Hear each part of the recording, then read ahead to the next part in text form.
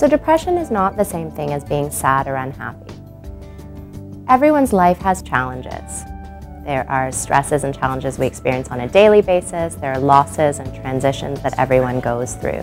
When we talk about major depression, we're talking about a condition when someone's mood is low or they feel uninterested in things for more days than not over a sustained period of time, usually for at least 2 weeks. There are other symptoms.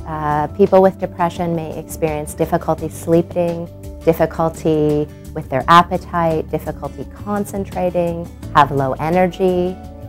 In serious situations, they'll have very negative thoughts about how other people feel about them and how they feel about the world. And people may have thoughts of not wanting to live anymore. Probably the most important thing to understand about depression is that a major depression is when it impacts their person's ability to function, it impacts their ability to work, it impacts their relationships.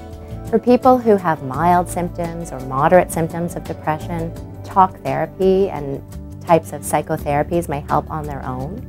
For people who have more serious symptoms of depression, they may also require medication treatment on top of talk therapies or even medication treatment on their own to get better. But the really important thing to know, help is available.